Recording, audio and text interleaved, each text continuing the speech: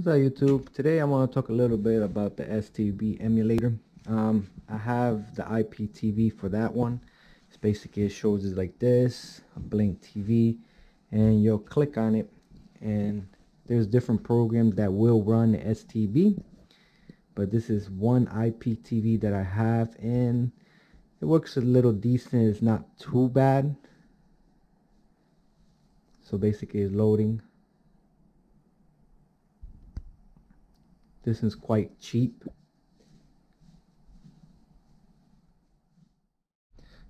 Okay, as you can see, you have the video club, you have your TV, and it is set up separate. If you want to do, you can do it all, or you can do international channels, kids channels, cinema, etc., etc. You know, Pakistan, all these countries. You have your video club.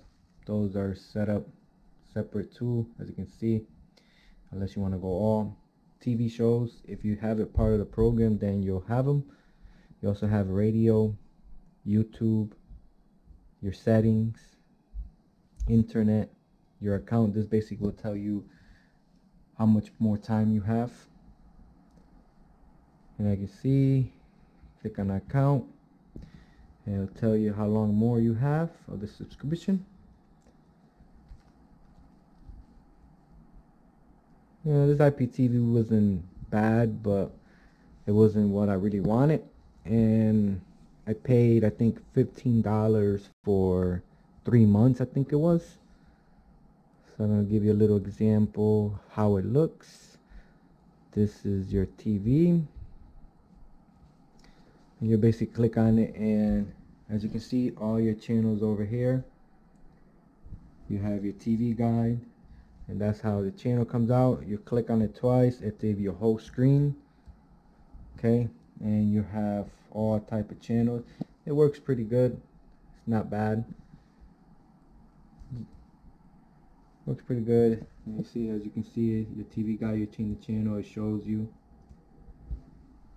So now if I go to the video club, if it's for adults, it does have parental control. You click on, these are your movies. It has a little artwork, tells you about the stuff. The only problem that you have to set up your remote. It's pretty tough, but if you go to your setting, you can set up your remote for these colors down here. This program, I recommend it for a IPTV box instead of your Fire Stick. But if you don't mind the problem of searching or putting these into your remote, then this one is pretty good too. It has your movies,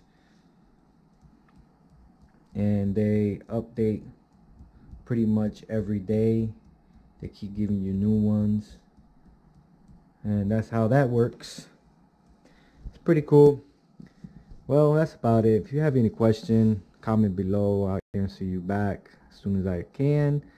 And as you can see, it shows the date and everything on top. It's pretty cool. Well, like and subscribe, and thanks for watching.